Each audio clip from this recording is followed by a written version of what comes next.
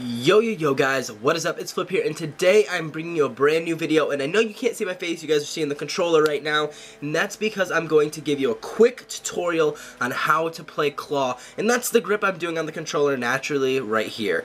Now, claw is something that you can do that will give you a lot of edge when you're playing a first-person shooter game, because it allows you to do what's called a jump shot without moving your finger from the aiming stick to the X or A button depending on what console you're playing. In this right here, if you do this, boom, you won't be able to aim where you're, look where you want to shoot while you're jumping, unless you do some weird shit like this, and it really doesn't work out.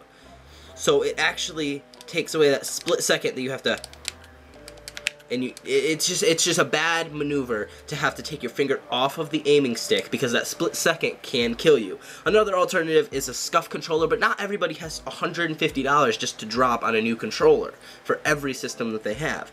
So the best alternative for that is to play claw. And that's what this grip looks like right here, which you guys can see.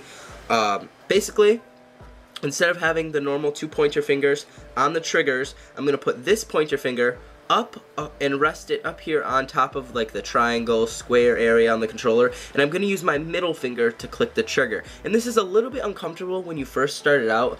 It took me about a whole day to get used to just playing like this, but my fingers never hurt. People complain about their fingers hurting and stuff like that, and for me that never really happened. It just became the way I hold the controller. So now this is just how I hold the controller no matter what game I'm playing.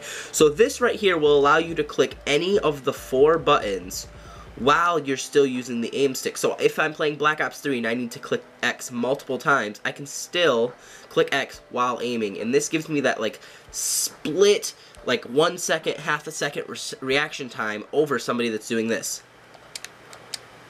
I get to do them both at the same time, and it's very helpful. This is also very helpful for trick shotting, so you can spin while you're doing these, and it just helps so much whenever you're playing anything that needs a faster reaction time, because this is one of the fastest and easiest ways to click all the buttons besides having a scuff. So this can help you drop shotting, jump shotting, it can help you insta-swapping if you're playing Call of Duty, trick shotting.